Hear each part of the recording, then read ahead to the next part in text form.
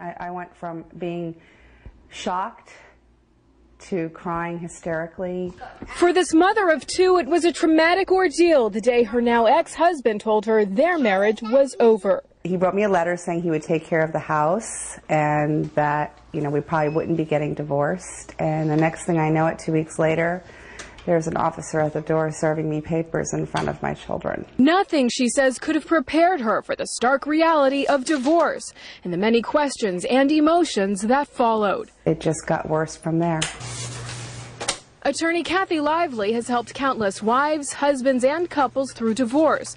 We asked her what advice she gives clients served with divorce papers. The first thing a person who gets served really should do, number one, read the paperwork. Take a deep breath, then call a lawyer. Lively urges anyone to seek an attorney's opinion to review the documents and discuss their legal rights. Then she suggests you gather all financial documents. Copies of your bank statements, credit card statements, copies of any documentation showing your assets, real property, personal property, stock, investments. And Lively says protecting bank accounts is a must. As far as protecting your bank accounts, you've got to look at how that bank or how the account is titled. And it's going to depend on the state law.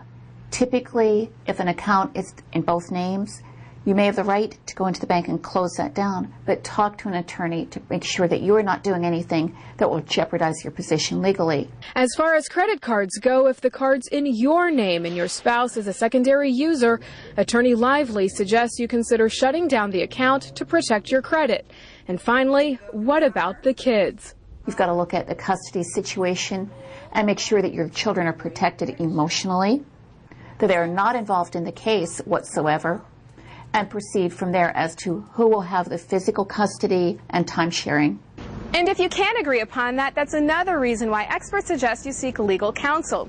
An attorney can go over your rights as they pertain to the case.